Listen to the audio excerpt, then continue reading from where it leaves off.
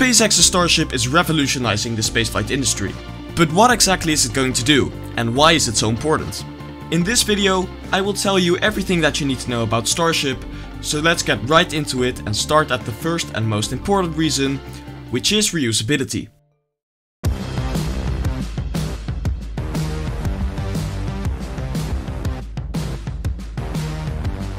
SpaceX is aiming to make Starship the first 100% reusable rocket.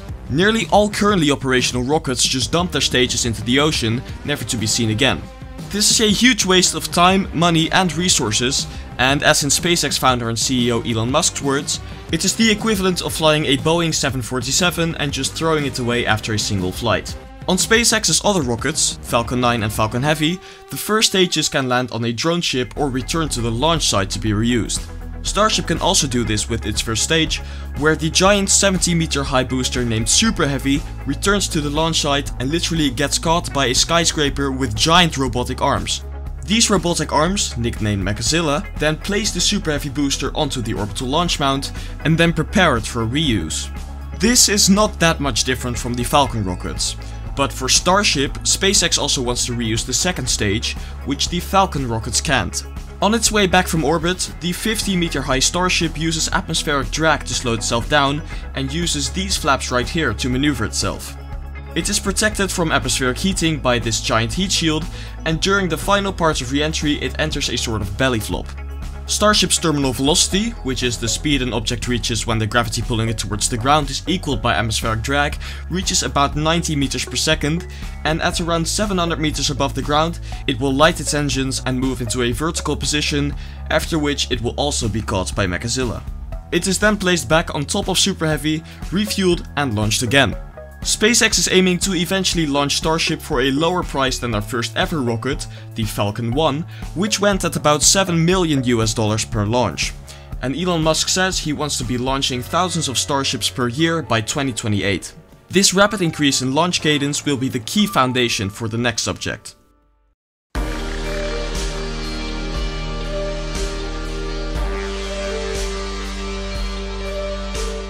The main reason SpaceX was founded was to send humans to Mars. It was their goal in 2002 and it is their goal now in 2024. Starship will be the rocket to do this, and as of right now it is the only crewed Mars lander actually in development. But why does SpaceX want to send humans to Mars? Well, one of the reasons is that in case of some sort of global catastrophe wiping out all life here on Earth, let's say for example a giant meteor impact or a nuclear war, having a self-sustaining colony on Mars might just be the key to saving the species, as it could be the only place where human life remains. And besides, discovery is in the DNA of humans. And like John F. Kennedy once said, sometimes we do things not because they are easy, but because they are hard. That is why we know so much about Earth. That is why we went to the moon, and that is why we are going to Mars. But out of all of these points, the most important reason has to be, it's just super cool. Literally. Not only is SpaceX going to Mars, but they have also been contracted by NASA to send humans back to the surface of the moon for the Artemis missions. Currently, the first Artemis lunar landing is scheduled for September 2026, and SpaceX is developing a special lunar variant Starship, known as the Human Landing System or Moonship. Moonship does not use any flaps or a heat shield to land, because the moon doesn't have an atmosphere, and the crew will return to Earth on NASA's Orion capsule.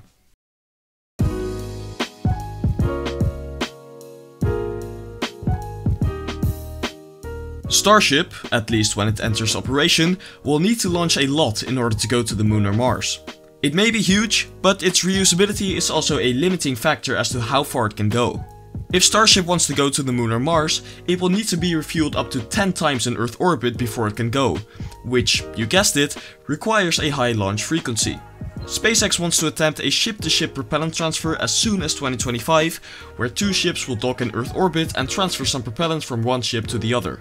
It will be the first time a propellant transfer has been done between two vehicles in space, which will be another groundbreaking achievement. Now obviously, not every Starship mission will go to the moon or Mars, as in fact, most of them won't even leave Earth orbit.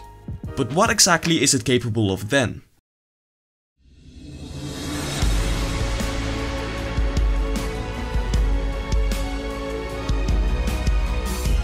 Even when fully reusable, Starship Block 2 will be able to carry more than 100 tons into low Earth orbit, which is 5% more than an expandable SLS and only 30% less than an expandable Saturn V. It will be able to help build giant space stations, like Fast-Space's Starship class module and their giant artificial gravity station. It will launch the Starlab space station in 2028, and it will launch thousands of giant Starlink V2 satellites in the coming years. The next Polaris missions are even planned to be on Starship, which will be the first crewed starships to ever fly, and there are dozens of proposed low Earth orbit Starship missions just waiting to be launched as soon as it enters operation. And between all of this, Starship can also revolutionize travel not only in space, but also on Earth itself.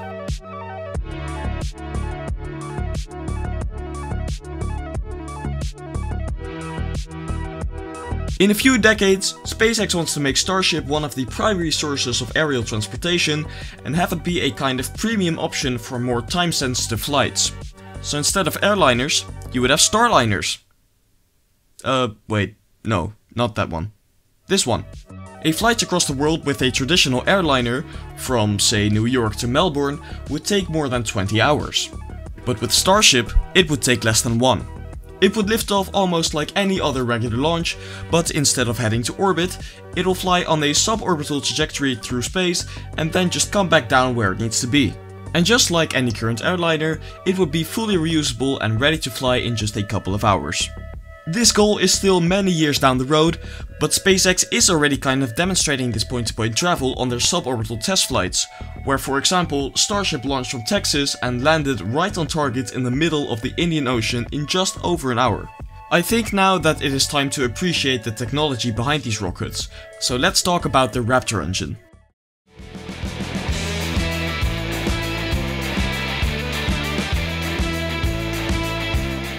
SpaceX's Raptor engine is the most advanced rocket engine ever built.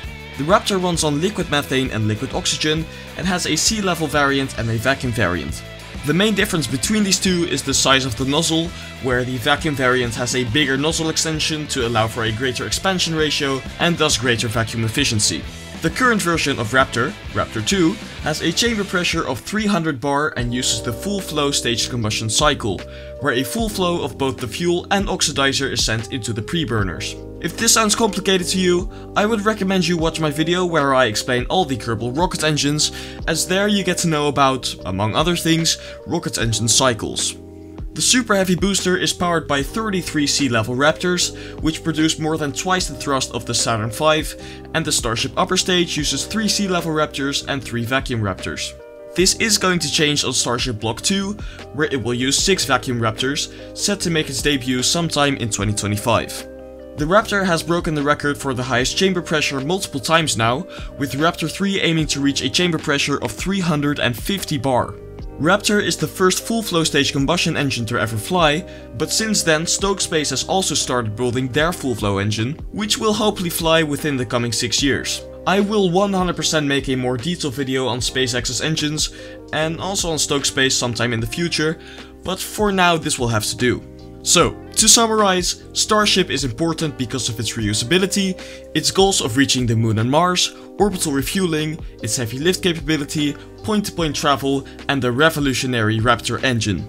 I really enjoyed making this video, so I hope you enjoyed watching it. I want to say a big thank you to Spacesuiterer for helping out with the video. Please like and subscribe to keep me motivated, and I hope to see you in the next video. Bye.